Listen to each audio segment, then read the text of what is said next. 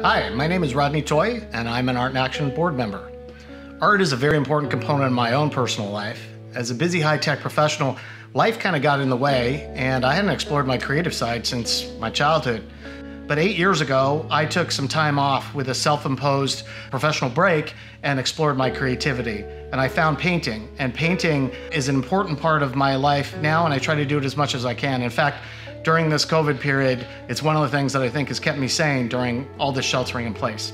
I'm currently in my 7th year as a board member for Art in Action, and I am as passionate as ever about our mission. Not only about giving children the opportunity to create art and learn about art itself, more importantly, providing them with a means to explore it in an engaging and fun way, and to teach them life skills that are vital in today's world, such as using creativity as a positive coping outlet, tolerance of others, and building self-confidence. Providing children with art and art education is extremely important during this unprecedented times with COVID, with shelter in place, with all the social injustice that's going on, the social unrest, and this heated political climate.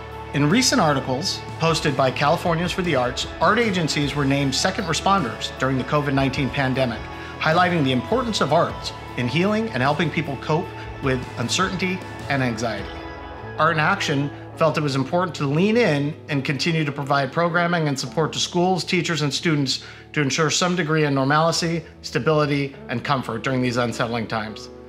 So please support Art in Action. Your generosity will help support many children and many classrooms with the great programs that we offer. Thank you for your support.